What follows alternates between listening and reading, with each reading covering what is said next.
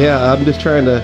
I asked Rob earlier how the cold side's gonna work, and he said he was gonna pie cut it and come down through here. Yeah, there'll be a Y right here. Yeah. It'll have to come out like basically 90 degrees. It's pretty wicked. Couple 90s, put them together, and merge them into that. It's gonna have to be about a 4-inch right here. So what all have you guys done today so far? So Rob's been out here working on getting these pockets in the frame cut out,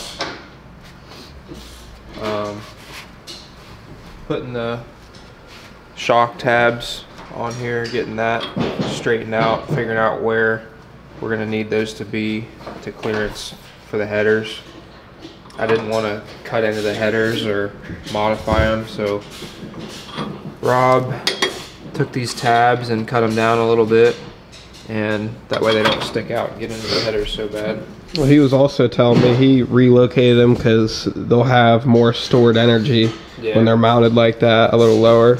Yeah, if they're lower like that, it's gonna make it so the shock is more compressed at ride height, and before there was a lot of that rod showing, and it was already halfway extended at ride height, so that should give it a little more stored energy. Yeah, we were halfway up the collars before on to even get ride height. Yeah. So there was really no stored energy that could be done in the spring. Plus it's gonna give us a little more travel. Right now it's about full travel, so that's about the most we can get out of that upper control arm. Yeah, I don't think it's going to go any further.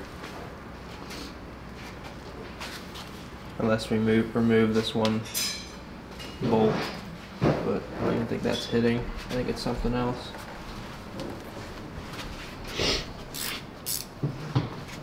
And Rob's also gone over all this tubing and all the hard edges and smoothed some stuff out. It's looking a lot better. Rob, you said you planned on, once we get everything like mocked up, you're gonna take it back out and then like repaint everything and make it look real nice. Yeah, we're gonna pull the motor out and pull everything off of the subframe and POR 15 the whole thing so it matches the cage.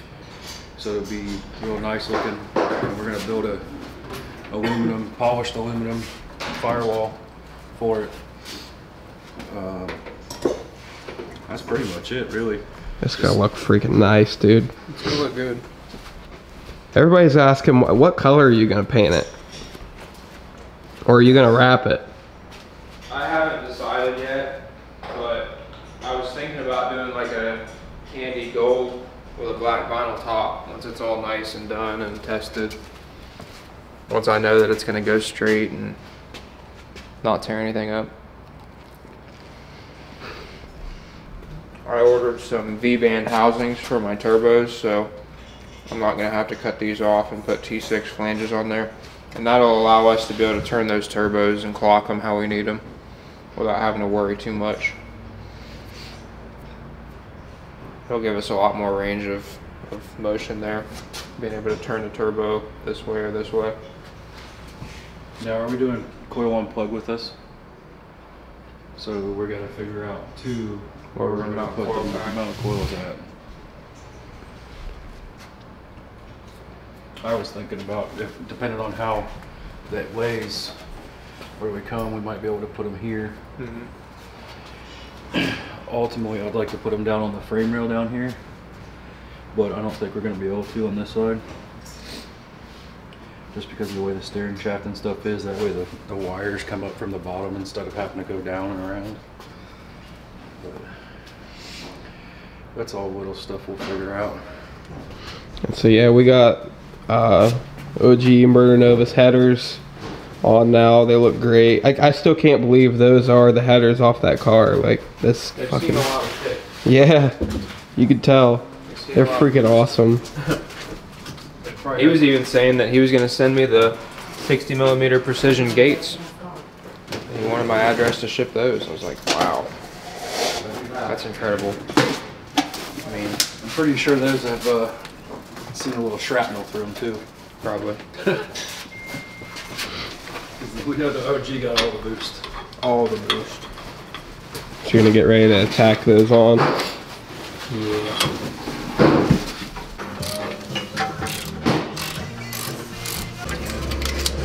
From there, right there. So take your, you got it at 87, right? Wait, it's right there where you want it. So mark your tabs, then you know that everybody goes. Yep.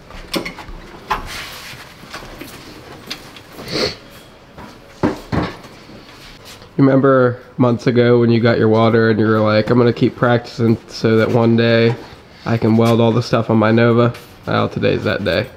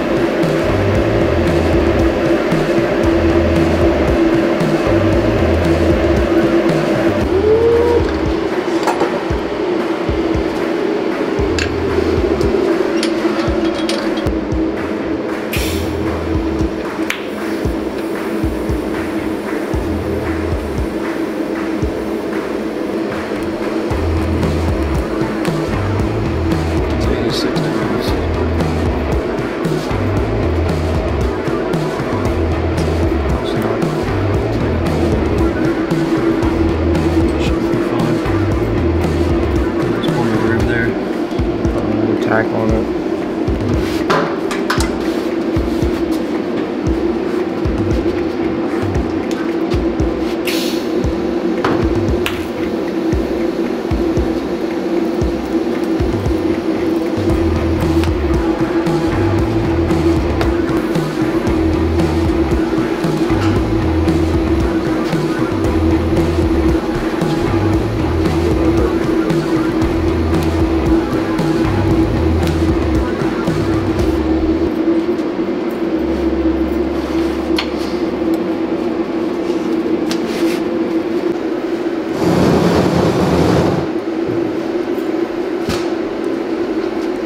Dark that time?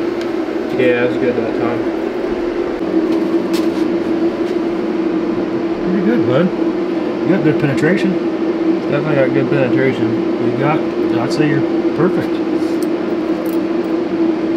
Probably It'll you get can stand better. to turn down just a little skosh. Well, I think it was because it was too low of heat and I was having to sit in the same spot for too long to get it to puddle. Yeah, you got great. It looks good. Yeah. And if you can, just get a couple tacks. You know, go down. You don't have to go clear down in the middle. Just try to give it some rigidity on this side a little bit. Yeah. Good job, dude. Looks killer. It's definitely different fucking trying to do it on a car rather than just sitting here doing a piece of steel.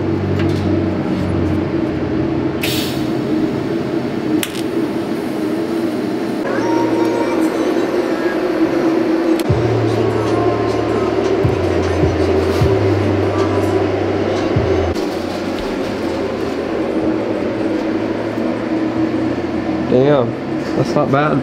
No, not bad. Probably need a little less heat, but It's pretty good. not bad for never doing it. Are they both at, you said they're at like 87 degrees or 86 degrees? Yeah. Did you check that one yet? Yep. They're both at 86? Yep. Damn. Good shit. So this is the exhaust housing.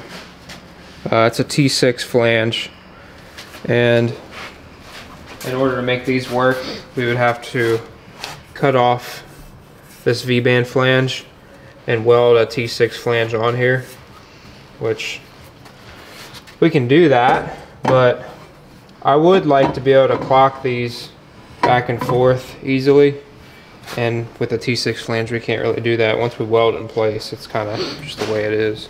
So So I think it would be easier if we just got some V-band housings, and actually the V-band housings are supposed to be lighter than these, a lot less bulky, and they're stainless steel, so they'll look really good rather than this cast deal. But I think it'll look really good, and I don't think we've ever even showed off your turbos. yeah, I don't think so either. Do you still have one that's together over there? It's in the box.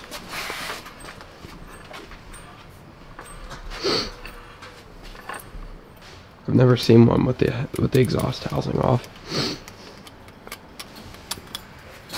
Yeah, so that's the exhaust wheel, and then you can see both of them spin.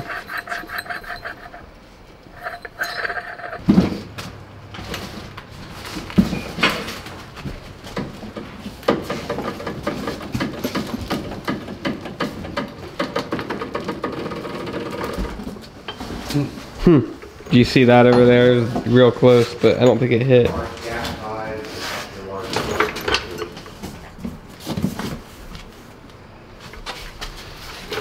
Definitely gonna have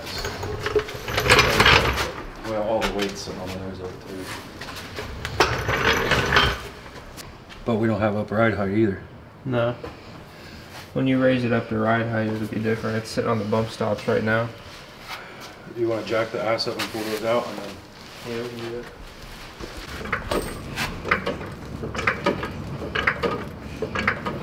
That's probably gonna be about ride height right there, probably, huh? Those is a little high.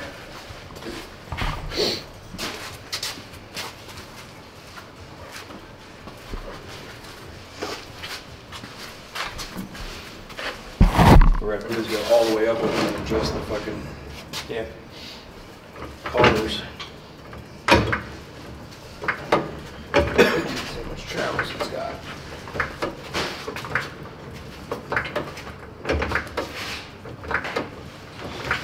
Well, that's past center there.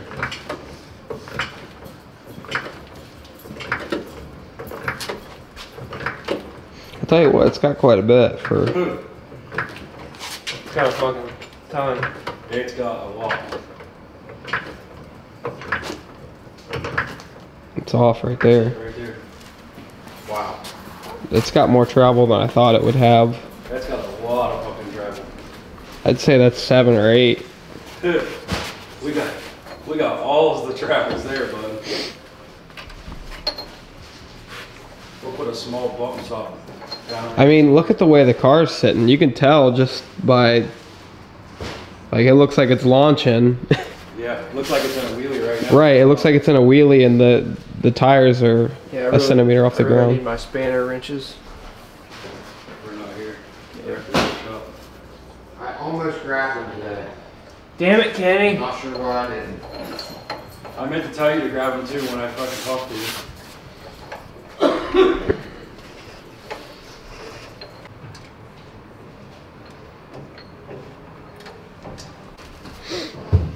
You want to show us your shock work you did here? Yeah, sure. So, turned out a lot better than I thought it would for the first thing I've ever welded on this car. Seems to be pretty sturdy. Not bad. Not too bad. We got them even this time instead of one being way higher than the other.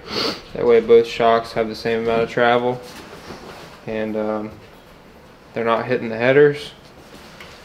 This one's just barely hitting the control arm, but I don't have it completely at ride height yet. It needs to come up just a little bit, and it's really not hitting too bad at all. So I think we'll be in good shape. So now you're just waiting on a converter. Yeah, I'm waiting on the converter. I gotta fill out the checklist for Hughes, and then I'm waiting on the V-band housings for the turbos. Once I get those, I'll put them on, and then we can bolt the turbos to the headers, and we'll work on mounting the turbos and then making the cold side. And once we do that, I mean, we're gonna be pretty far along. Those headers really saved us a lot of time. making those ourselves would have taken a lot longer.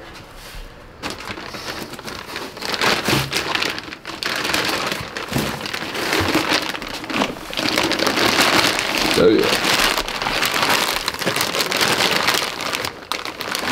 They are large.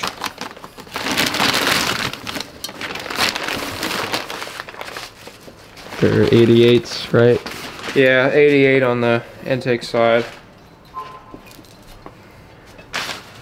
And then the exhaust side, I'm not sure. So are you pretty impressed with the travel that you got out of this thing?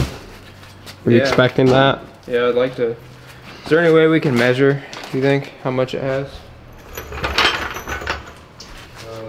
We can take a measurement of where it's at, because that's completely down. Need to get a wider lens.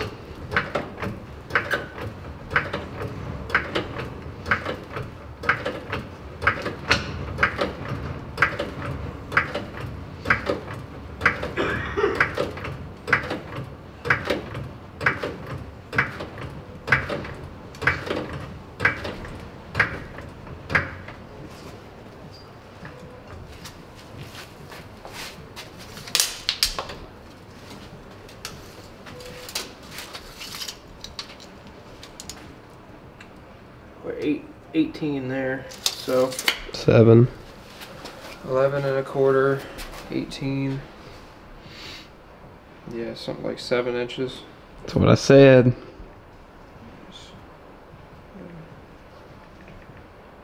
Yeah, about 7. You had to do the math for that. I went to Watkins, dude. I think it's got more than the Falcon too, or just. No. I don't think the Falcon's got much more than about 6.5. Hell no. You're getting in his feelings, bro. You better watch it. I know it's got 9-inch travel struts, but we can't get all 9 out of it. We were still like 3 inches from getting all 9 out of it. I won't have it. I want to have it, Captain.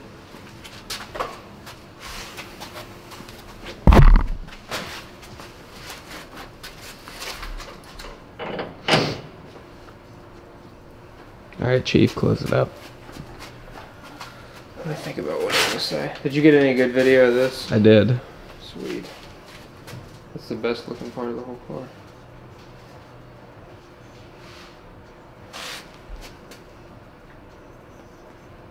Did you want to get a thumbnail shot of me holding that turbo? I will.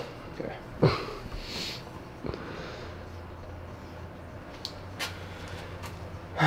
Ready? Been ready. Alright. Alright, so we made some good progress today on the Nova. Got both headers on, and we got both shocks mounted where they're going to be. We got our Wilson manifold on there. Waiting on the V-bands for the exhaust housings of the turbos, and once I get those, we put the turbos on, mount them, and then we can start working on the cold side. So I think tomorrow we're going to come back and work on getting the steering correct with the bump steer kit.